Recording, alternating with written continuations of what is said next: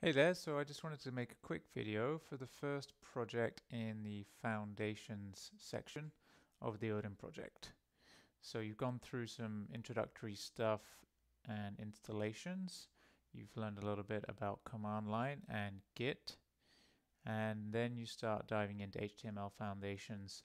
And your first project is to make a very simple recipes website, which is outlined here. And this is a typical project page where you'll get a bit of detail about the project, how to set it up, and then you'll get a core assignment telling you what you need to do.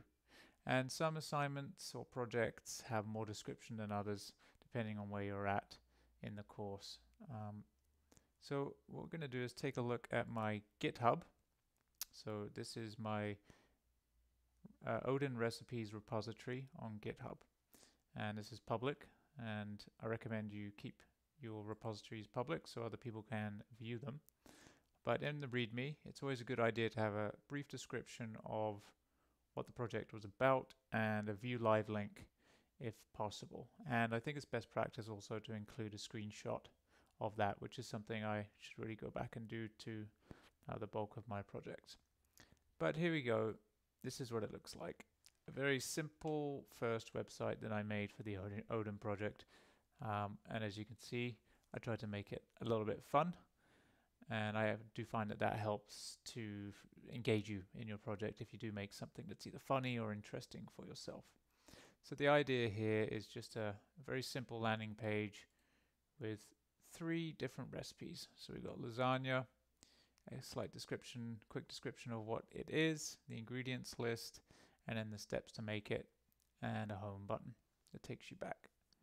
And there's 3 of those. So we've got a soup page, which is the identical layout for a different recipe, and lastly a salad recipe as well.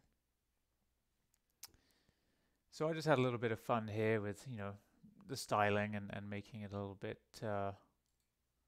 funky, I guess you could say. I chuckled at this GIF, and I enjoyed making this as my first website. So let's go back to my GitHub here.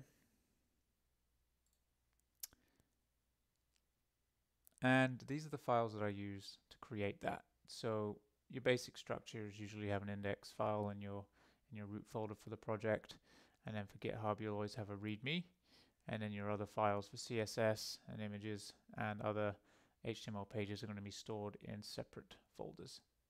So looking at the index page here, it's very straightforward.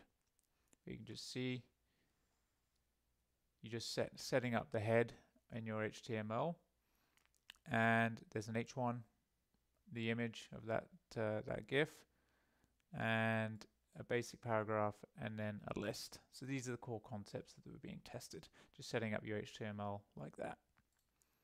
And then if we go into each of the recipes pages, each 3 of these are the same in their structure, just the picture is different, and the text. Again, setting up a separate HTML document with your head and a link to style sheet. It has a title that shows up in the bar of your browser. And then within the body, we have an H1, an image, an H2, and a paragraph, then an H4, and a list, and another H4 with a longer ordered list. So this is an unordered list and an ordered list, which will give you the numbers. And then a link down to your homepage at the bottom. So very straightforward. These are some of the foundational HTML tags that you'll be using all the time, and this is a very basic website to put all of those together. And then your images are stored in a separate folder, and they get referenced to in your HTML. And finally your CSS with some very basic styling in here.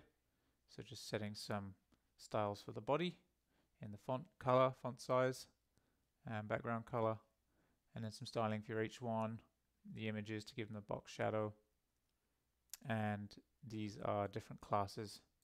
As you can see, I was having fun with those class names. I wouldn't recommend doing that in a serious capacity, but I knew for this I could just kind of have fun with it.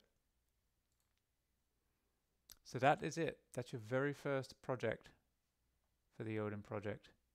Very straightforward and very simple. So hopefully you get to this point and you learn some things and you have fun. And as always, if you do have any questions or comments, throw them down below. Thank you.